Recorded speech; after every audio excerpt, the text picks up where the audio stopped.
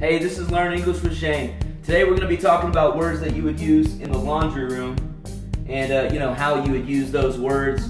So if you don't have a maid or a butler that does your laundry, then you're going to have to learn these words. So first things first, in a laundry room, a lot of times you have an iron. Iron is for ironing clothes. Get the wrinkles out. You got an ironing board right here. So also talk about a washer where you clean the clothes. And you got your dryer where the clothes dry. You got clothes hangers. So whenever the clothes get out of the dryer, you can put them on the clothes hanger so they don't get wrinkled. You don't have to do the iron, right? And let's see, some other things. You have detergent to clean the clothes.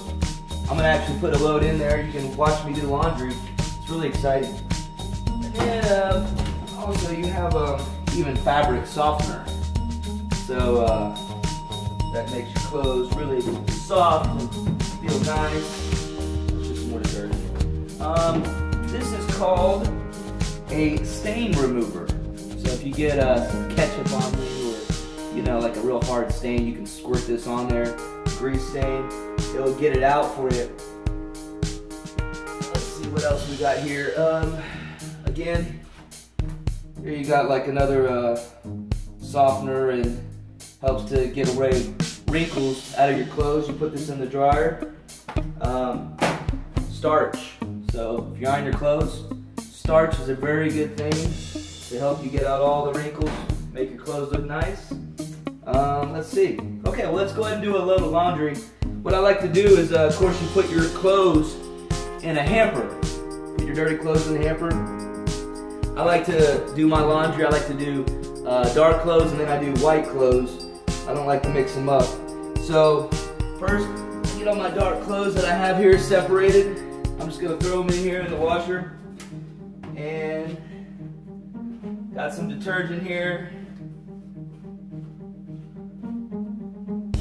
Measure out a cup.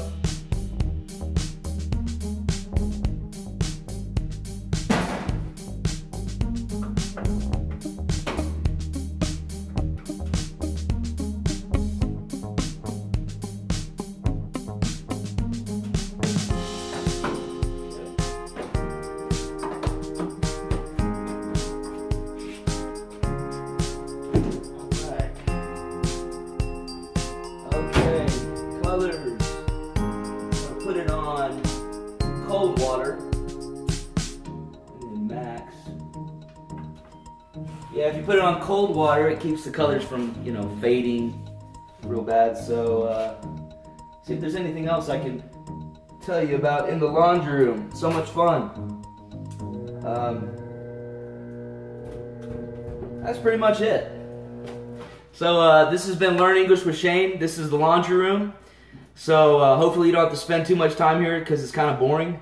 But subscribe to my channel, stay tuned for more videos, and keep practicing, and you're going to learn English. You're going to be fluent in no time. Alright, later, I'm out.